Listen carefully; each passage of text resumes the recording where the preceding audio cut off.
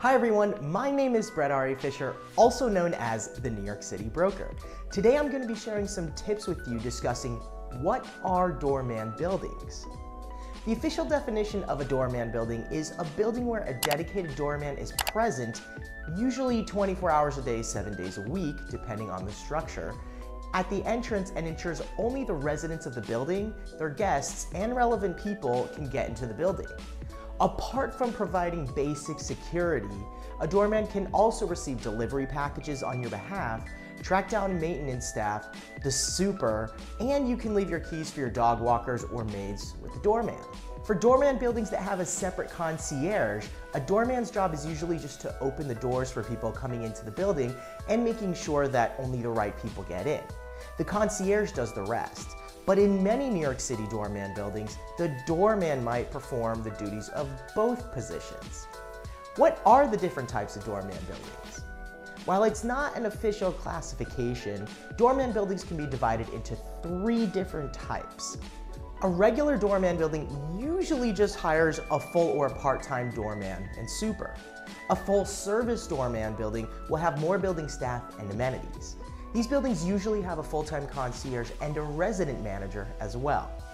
Some high-end luxury condos and co-ops can be classified as white glove. These doorman buildings have several building staff members, including porters that can help you with your luggage.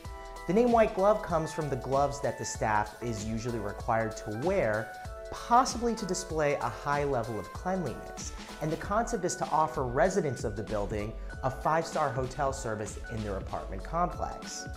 So when did doorman buildings first become popular? Doormen have been around for more than 2,000 years, since there were doormen in the old Roman empires as well. In New York City, doorman buildings have been around for about 160 years.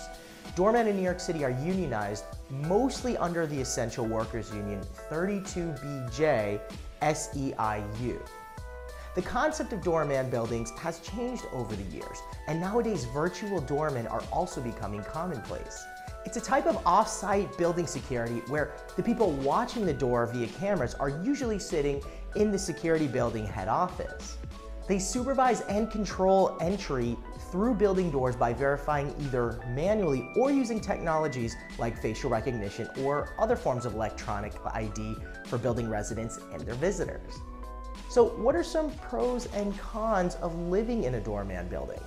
Doorman buildings provide more than just a luxurious way of living. They offer several benefits, but there are a few drawbacks of living in a doorman building. Some of the pros are, number 1, doorman buildings offer more security. They control entry in the building and ensure only the residents, their guests and visitors, and people who have official business can enter. 2, residents of doorman buildings find maintenance and service more efficient compared to other buildings. They don't have to spend hours waiting for or tracking down the super or property manager. Number 3, there is always a friendly known face at the door, which makes apartment buildings feel more inviting and appealing. Number 4, they can end up being your very close friends since you get to know one another on a more intimate level. Number 5, doormen receive your packages so they don't get lost. However, there are many non-doorman buildings that now ensure there is a room or space for your deliveries, or the super can receive them as well. So what are the cons for living in a doorman building? Number 1, doorman buildings tend to be more costly. The more building staff there is, the higher your maintenance or common charges can be. Number 2, there is usually an additional cost of tipping for yourself, especially during holidays, and sometimes your guests when you are hosting an event. Number 3, doorman buildings don't offer as much privacy. The doorman knows about your guests, your deliveries, and when you're leaving or coming back to the building. Even if they are discreet and don't share your routine with anyone else, some people prefer a little bit more seclusion. And number 4, if you are an introvert, the social interaction with your doorman and or your concierge might not be a plus if you generally avoid such interactions. So there are a few common misconceptions. Helping you with heavy weights and watching your pet or kid for a few minutes is not necessarily part of a doorman's job.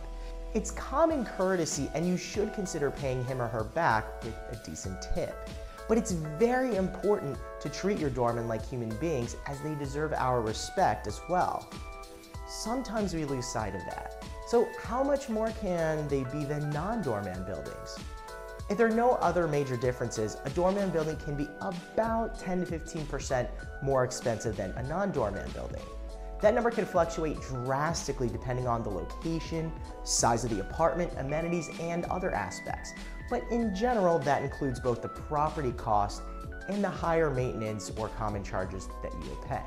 So what are some famous Manhattan doorman buildings? A few famous New York City buildings that you may have seen or heard of are the Dakota, a 19th century co-op famous for John Lennon's murder; 56 Leonard, also known as the Jenga Building in Tribeca, a 60-story skyscraper known for its glass exterior with 145 unique condos; and 15 Hudson Yards, which is an 88-story tower known for its artistic design. Thanks so much for joining me in this discussion regarding doorman buildings.